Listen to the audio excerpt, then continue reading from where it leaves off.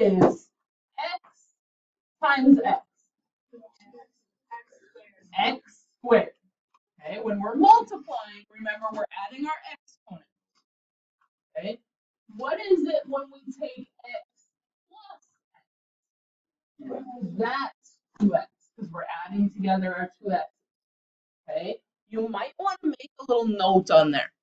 Okay, because that is probably the most common mistake that is made.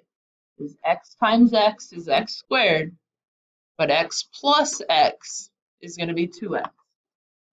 Okay, so if we multiply example 1, x times x is x squared plus x times 4 is 4x. And those aren't like terms, so we just leave them.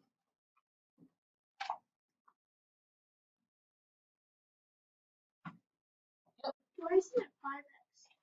Because we're just multiplying. Because we're taking 1x times 4. We multiply our coefficients. Okay? All right, so example 2. 5m cubed times 3m squared is going to give us m to the 5th. Good. Add your exponents. 5m cubed times m is going to give me, what's my sign going to be here first? Minus 5m to the 4th. And here, just if you don't have your book, you're not paying attention. Probably should be paying even more attention. But I've got 5m cubed times 7, I'm going to get m cubed.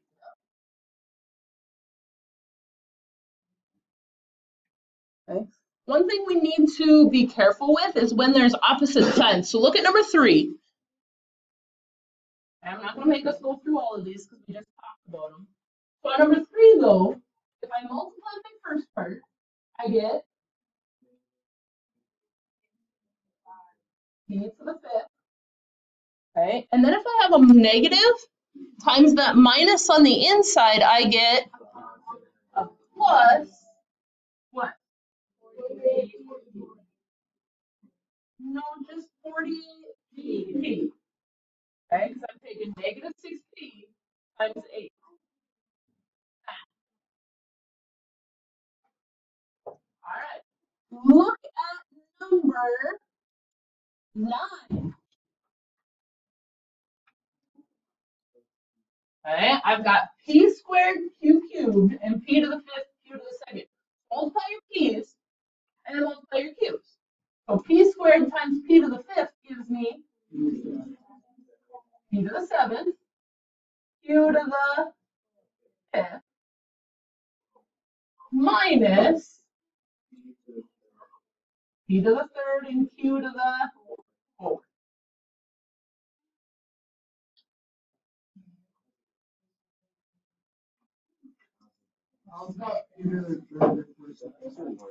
Because we're multiplying. We're not subtracting, we're multiplying. This whole thing is about multiplying.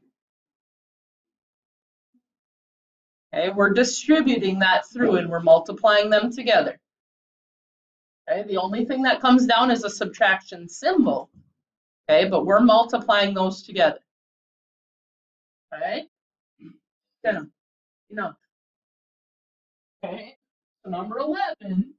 So we gotta be careful with this one because there's no x's to multiply. So if I'm multiplying there, I get negative 10. Out of the 4th, what do I do with my s? It just comes down. So it stays as s squared. Okay, and then I multiply my next part. What's my sign going to be? Plus. Whoa, time out. Plus what? 15. R cubed. S cubed. And then I multiply my third part. What's my sign going to be? Minus. R squared stays and s to the 4th. Okay, not so shabby, right? All right, look at 16. Two more and then I'll let you work. Okay, 16. We've got two different things that we need to multiply. We gotta multiply the first part. I get negative 35w squared. Then I multiply here, I get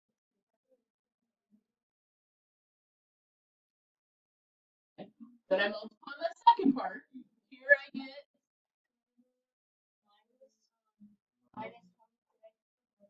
minus 26w, and then I gotta be careful I get plus.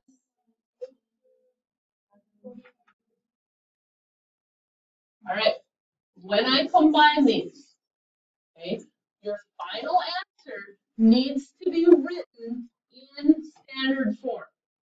So what comes first in standard form? 18w cubed, then what? Minus 35w squared. And I've got two separate w's, so let's combine those and get, what is it? Negative 11w. Okay, last one, look at number 21. I've got three things I gotta multiply. So 3v times 7v gives me 21v squared. And what? Minus 6v. And then I'm gonna do my second part. So I have plus 3v squared plus 6v plus 3. Okay. And then I've got my last part. Good. Plus 15v squared minus 9v. All right. You gotta combine these squares and get